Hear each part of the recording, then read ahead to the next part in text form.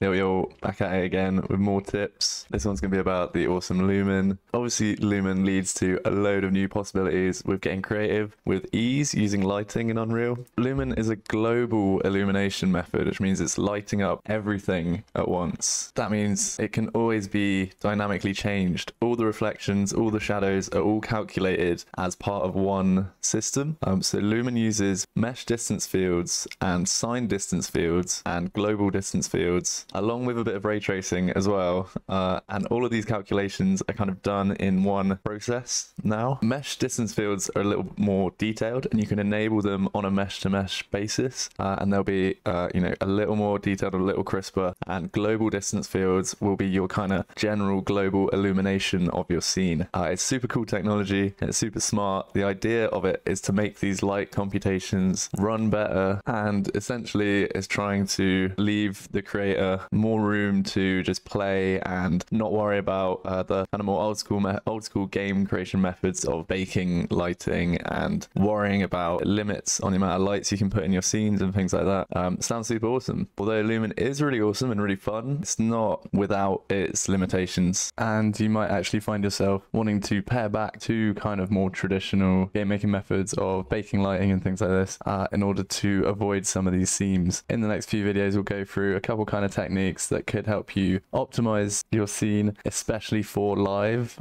Baking lighting and stuff like this would be way better for keeping those precious frames per second when creating a live scene. But first off, I'm just going to show you a few things that Lumen is really good for, Lumen and ray tracing, and then I'll show you the first limitation, and then in the next video we'll look at fixing that. So let's jump into it. Okay, so I thought I'd just jump into this kind of really wacko scene I've got going on. Basically chucking stuff in here to see, what causes seams and what doesn't. This kind of setup is quite interesting. This setup in here is something I made for a dome master projection. I'll just show you it in general. Just a big sphere with a material on it. And the material is just the simple panning at 0.02 speed with this simple texture I got from Unsplash that I've made tileable, and then given it an emissive color as well. And then that material is just panning around this sphere. And what it was originally for was this Dome Master setup here.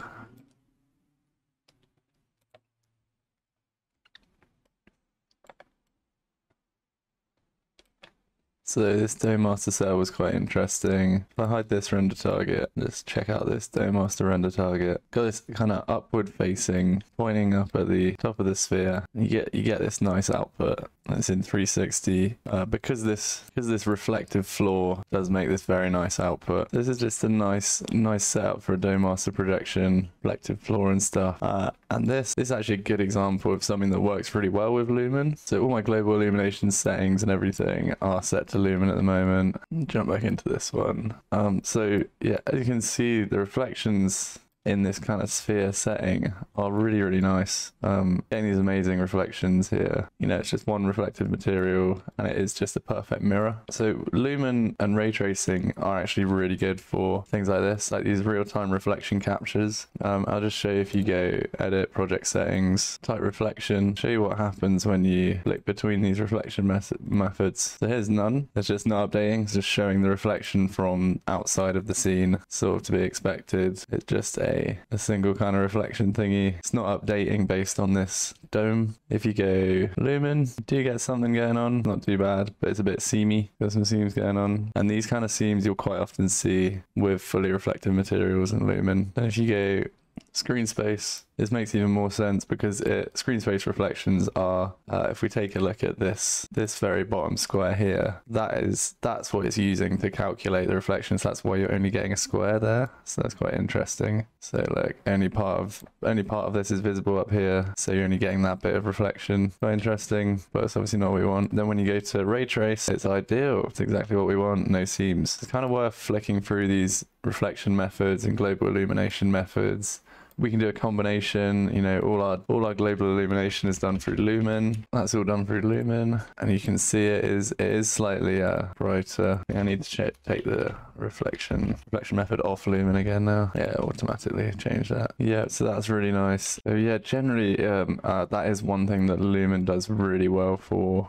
If you've got like one kind of lighting setting, you're not going from dark to light, and you want some like really nice reflections going on, you can just keep that combination of ray tracing and Lumen, and you get these really nice real-time reflections. And carries through to 360 really nicely. This flicker here is just a bit of a bug. I think you can just restart and that won't always come up.